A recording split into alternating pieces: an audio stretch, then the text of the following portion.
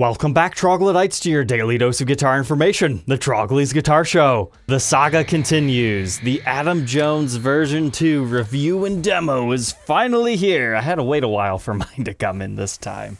So, as we break the seal on this guitar, let's do a quick recap here. Adam Jones is the guitarist of the band Tool. He's always been viewed as the Silverburst guy. Sure, there's other people who have used Silverburst Les Paul customs, but he adopted them and just made it part of his identity. When I bought my brand new Silverburst custom in 2012, the Guitar Center guys were asking me, hey, is it because of Adam Jones, Tool? And I was like, yeah, but really in my head I was like, no, it's just because I like Silverburst. I had heard of the band at that point in time, but that was only through Guitar Hero World Tour. So that was before I even really knew what guitar Adam used.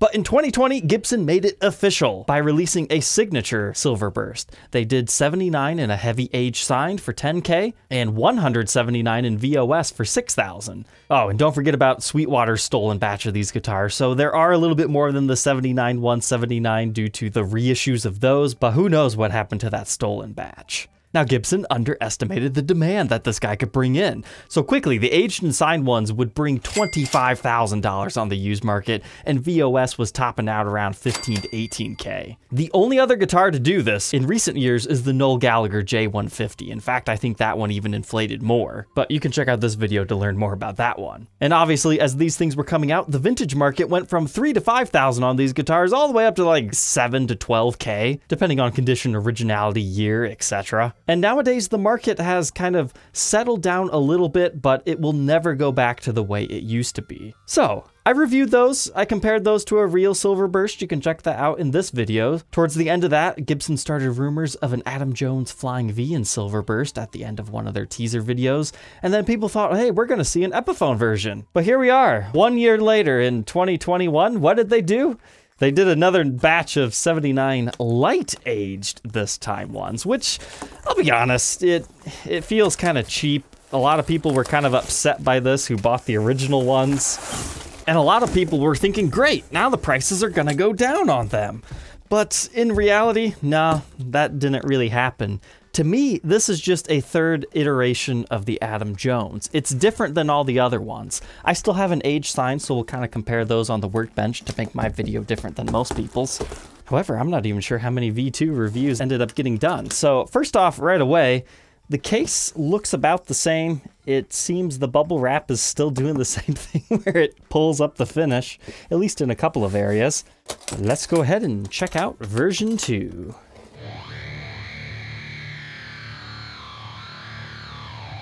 Ooh, interesting. That color looks a little bit different. I'm really excited to see these two side by side. So a lot of guys have been saying that the aging on this one looks a little bit better. And I guess it kind of depends what you're looking for in an aged guitar.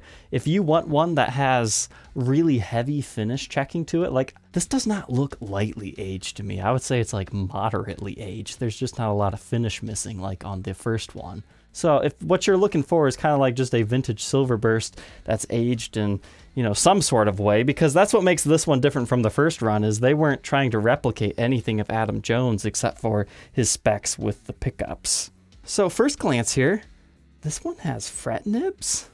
The last one didn't have fret nibs, I don't think. That's one thing I'm seeing right away, so maybe they changed the fret wire. So I remember that was a big deal that that one didn't have fret nibs. The headstock's looking pretty nice. It's got all that finish checking here. The backside of this one, it is hand signed by him as well, but you'll see our serial number is different. It's 1979 V2 that they're calling them, and I have number 28. Looks like the logo on the back is looking a little bit different. If you checked out my old video, I was scared there wasn't a volute, but there is. It's there. You've got the volute. But no finish wear on the neck this time, just a whole bunch of finish checking. All right. I mean, I could see why somebody would prefer this version, but generally, I think I like the first variation first, simply because it still has his serial number on it. But yeah, if you're just looking for a cool aged Silverburst custom that's also collectible, I mean, these things haven't quite skyrocketed in value. Like, sure, they were 10 grand new, and nowadays people are asking 15 to 18K, but I've seen sales around 13 to 15,000, so they've definitely appreciated, but things didn't quite get as crazy as that initial run. Remember, this is me talking early 2022. If you're watching this video 5-10 years down the road, I'm sure the market might be significantly different. But let's see what kind of case candy we got here. We've got the mirror that you have to install yourself this time, kind of similar to the VOS run of the first time. You've got the black backplate if you don't want the medallion. Looks like we have a similar COA booklet, Adam Jones 1979. Same photo as last time, just a new different serial number there. And it looks like all the regular custom shop stuff here, and your standard pre-pack checklist. So let's go ahead and throw this on the workbench, look at each and every single one of them, see what really is different. I mean, we touched on a couple of them, but I mean, just right here, we can see there's a big difference even in the finish. So let's go check them out.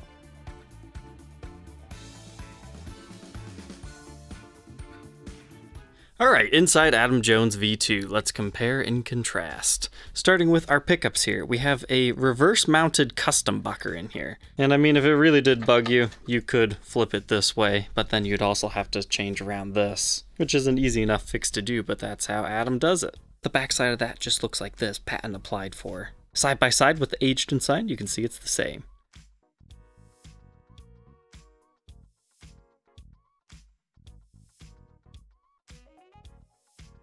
Here's what our neck pickup cavity looks like. Notice they even go as far as putting the finish checking in here, which you don't normally find on vintage examples. But now moving on to the bridge pickup. So this is a custom wound Seymour Duncan DDJ, as you can see by the markings right here. This appears to have some sort of a signature on it too. Let's compare this one side by side. However, where things are vastly different, this kind of takes after the VOS, so we've got Seymour Duncan on the outside. Whereas on the true age-signed version 1, it's more so like Adam's. It does not have any markings on it, and you're also going to notice it's aged. It's got some rust on the pole pieces. Whereas this one over here just looks like a brand new pickup. But as far as the pickup cavity, pretty much the same. You can compare them. But we do still have a two-piece maple top on top of a mahogany body, and that's a solid mahogany body. Weight relief didn't exist yet. Now here's one of those nitpicky details that you probably would have never noticed. These pickups are secured just like the VOS version. They have these black screws. They're a flat black top. But if you check out version 1, they actually have aged these screws, and some of them have been replaced just like on Adam's. You can see this screw is actually a domed top instead of being flat. For some reason, both of his pickups are done up like that. So they used slightly different screws on here, just to make it closer to Adam's mojo. Then obviously, again, we have the wear area right here, whereas on this, it does not have that. Pretty much all they did was just finish check this guy up. So you'll also notice things like there's no ding right here on the bridge, as you can see right here. But speaking of the bridge, take a look at the age-signed one. They filed that down because it's been worn down, whereas that's what it normally looks like. However, on V2, they skipped that step. As far as the markings, we can compare them side by side here. They're the same. As far as our tailpiece, we can do the exact same thing. Version 2 says advanced plating incorporated on it. So does V1. This is some more nitpicky aging stuff, but you can see how that's all chattered and this one's all rusty. They didn't do that on the new version 2. We do still get the metal switch tip right there, but we'll just kind of appreciate the finish checking job they did here. Now, I've owned a ton of Norland era Gibsons, and some of them have finish checking, some of them don't, but none of them quite feel like this. You can definitely feel that this is not like absolutely natural finish checking, but as far as the patterns go, it's actually pretty nice. I'm still not sure how Gibson's doing this, if they're actually putting them in freezers like some guys are saying, or if they're doing the razor blade technique yet. But every single one of these will slightly vary, so just view this as like a slight overview here. So that is version 1. Now let's kind of compare it over here. So this has a lot more edge wear along the finish, like there's actual chips right here, there's a lot more nicks and dings that they've got going on. Honestly, there's next to no finish checking on the top of Adam's right here. Once again, right here, you can see the wear from his arm and picking and whatnot, and just tons of micro dings. So version 1 definitely more so closely shows you what his would be like, but at the same time, I've always thought these big dings on the top are kind of ugly, so it just depends. Do you want an aged guitar or do you want an exact replica of his? But this lighting's really good to show you the color difference. This is like a more heavily yellowed version of a Silverburst. You see how it's almost green? Whereas this, it's just kind of got a light greening to it. So that is a very different color scheme. So maybe you like this better, or maybe you like this better. That might help you decide. Man, that is huge. Nobody's talking about that. This has a 2-piece maple top because they covered it over. But to be correct, you need the 3-piece maple top. You see these lines right here that they just scored into here? That's signifying a seam line on these. The other one for this one is right here. Now, unfortunately, they didn't actually make the seams slightly separate and get the lacquer to sink down. They just kind of took a razor blade to make this effect happen over here, which kind of makes it awkward because a seam line should be perfectly straight, but these, if you put a straight edge on them, they're not. But that's because of the carved top. It's really hard for them to get something perfectly straight. But that is something I did not know about these. 2-piece top versus 3-piece top. Does it really matter in the grand scheme of things because you can't see it? No, but if you want the best, you gotta get that one. How's this for getting nitpicky? So you see this knob here?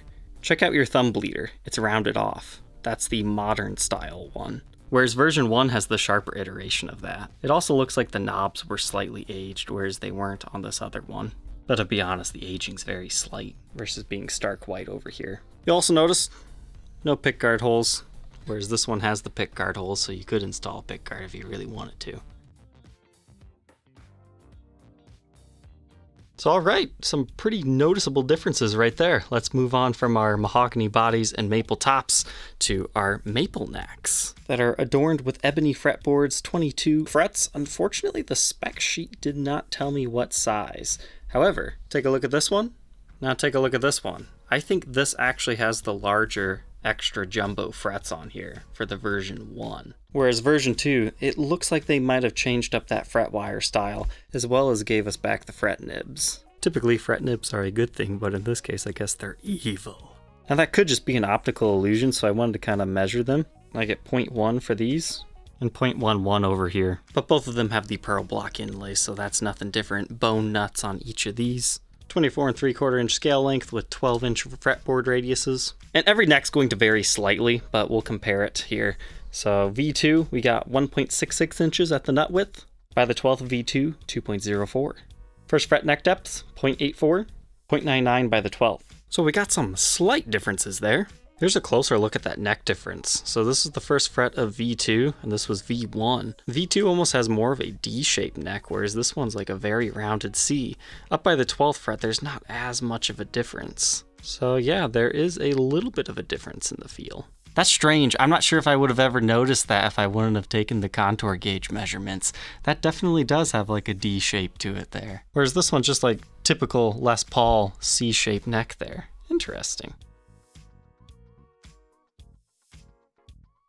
Now let's move on to this headstock. So truss rod covers, I really want to talk about these, but that's what the truss rod looks like on this one. Sometimes truss rods just get set like that with a little bit of thread sticking out. I don't know why, they just do. Perhaps they needed a bigger washer under there, but the truss rod works just fine. But look at the version 2 truss rod cover here. Les Paul Custom. You got a good look at it? Now let's switch over to V1. Look at that. It is so much more stylized. You see the font difference? This was really finely penned into here, whereas this one, it's a little bit sloppier and lazier in my opinion. It's got a bolder print. I definitely prefer version 1's truss rod cover. It looks closer to a 70s, 80s original, but honestly, neither of these really look that close. And no, that's not a difference that you're seeing. They're both 3-ply, it's just this one didn't get quite as much of a beveled edge for some reason on V2. As far as our headstocks go, they are very similar here. Now obviously V1 came stock from the factory with the mirror on it, so that makes it look pretty different. And the fact that the lacquer has not aged as much on V1. It's a little bit of a lighter color, which explains this color difference. But that makes this one kind of cooler in my opinion. Now we move on to the back sides. These are actually very similar. Now the version 1 has all these marks and gashes in the back. It's got a bunch of buckle dings. You can see here as we shine the light across it. Honestly, it's kind of an ugly looking back, but you know, that's just how his looks because it's been gigged a lot. And you can see finished chip areas around the edges. So that kind of gives you an idea. But now we swap over to the new V2, just more even finish checking, but they went a little bit above and beyond back here. They did put a couple of extra dings in here. And we've also got an area here that got all kind of chewed up, kind of like what we saw on V1. But the rest is mainly just a whole bunch of finish checking here, so that's interesting. But now, obviously, the most important part is that the electronics are the same. So let's verify that. What makes his special are the orange drop capacitors, and there's one single 500K DiMarzio pot, whereas the rest of them are the standard typical Gibson ones. Is that what we had in V1? Yep, just about the exact same thing. I don't see any major differences, except for the color of wiring that goes from here to there and there to there. So maybe there is a very slight difference in the toggle switch. Pretty much the only difference is the markings on the outside of the pickup. They're probably wound the exact same way, they just had a different faceplate on it, but who knows, maybe there is a bit of magic with that. I did want to check the posi lock strap lock buttons. If anybody tried to sell these as vintage originals, the way you can tell vintage original versus reissue is the reissue ones don't have the grippers on the bottom. It was like a serrated diamond pattern on the bottom. These guys are just flat. And that's true on both of these Adam iterations. V1 got more of an aging job to the hardware though. Now we'll go up the backside of a 3-piece maple neck. Now that would have been crazy had they not done the 3-piece maple on this, but no, they left that spec alone. They probably just didn't want to bother doing a 3-piece maple top when nobody's gonna see it if it's not an exact replica, so I guess I don't blame them. But you've got all this finish checking, but as far as finish wear on the neck goes, no. Whereas version 1 here, yeah, it's pretty much all worn off of this thing. You've got some stand rash on the side, more dings on this side of the neck, just a whole bunch of aging going on. But what's kind of strange is these were the exact same price, brand new. They're different on the used market today due to collectability factors. But this was probably a lot easier for them to make because it required less time of somebody aging them.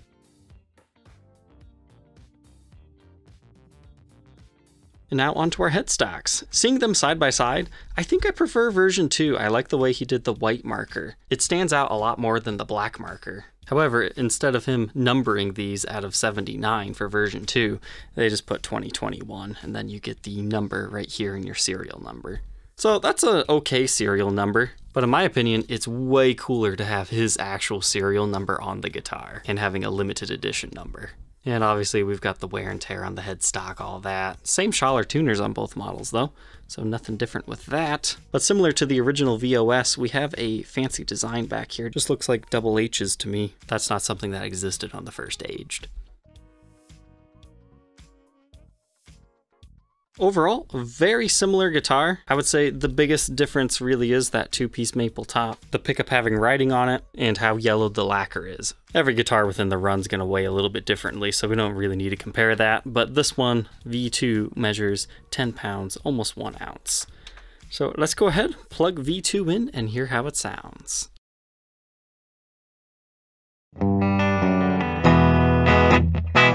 All right, let's go ahead and run through the tones of this. I have the bridge pickup rolled down to about a 7 because at 10, this is such a hot pickup. This is a very clean amp here and it's already overdriven.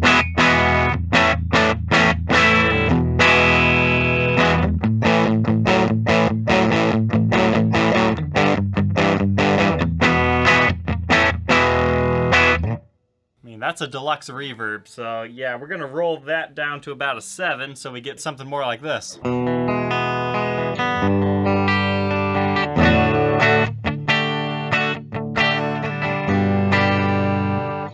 neck pickup, we don't have any issues like that though.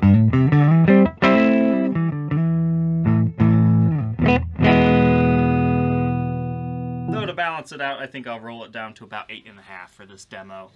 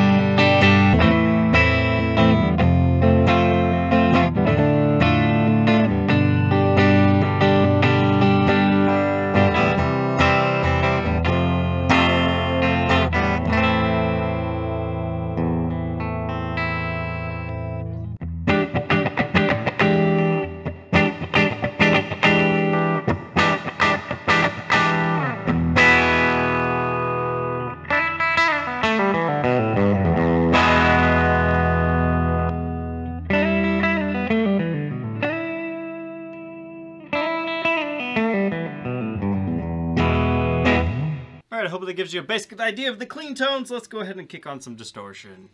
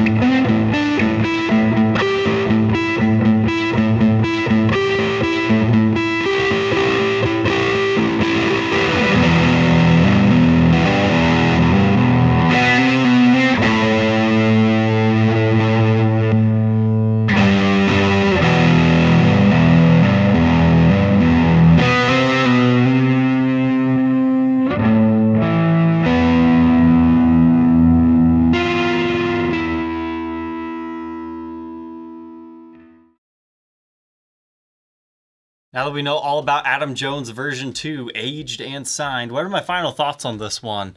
I would say it compares very favorably as compared to the original aged and signed. Honestly, there's a lot of small, minute differences that I did not even know just by, glancing over the spec sheets or just looking at them. So it was great that I had both of them to kind of discover some of those differences between here. Which one did I prefer? I did like the aged and signed #1 better because, it's just the original. This really doesn't have too much to do with Adam outside of just having his pickups in a aged Silverburst guitar. So it's cool in that aspect. Do I think these will ever appreciate as much as the first ones? Probably not. However, if you missed out on the first batch and you wanted an aged one, definitely go for this. This is just going to be the poor man's aged version, I think, in years to come. But, the market's crazy sometimes. But there's VOS for people who don't like aging. There's this one for people who like aging, but just don't like Adam's specific aging. And then there's the Big Mac Daddy, most collectible of them all, his own replica. At the end of the day, though, the tones out of these things are fantastic. If you want to hear this one as compared to the VOS, which is essentially the exact same electronics in here, you can check out my initial review and demo. But this custom wound Seymour Duncan is where it is at. It is so aggressive. It does the Adam Jones stuff very well, if that's what you try to play, but I did so much of that in the last one, I wanted to kind of vary up my playing samples here. My only complaints with this one is it's got that whole static phenomenon, where sometimes you can even hear it through your amp, just going because it's got some built-up static in the finish. That happens occasionally. Generally, it does go away. So I hope you enjoyed learning about these two guitars, whether you're interested in purchasing one of them or if you're just, watching it for fun, because that's what we do on this channel. Daily uploads of guitar-related content. All right, troglodytes, don't forget to like, comment, and subscribe, and we will catch you tomorrow on the next episode. Take care.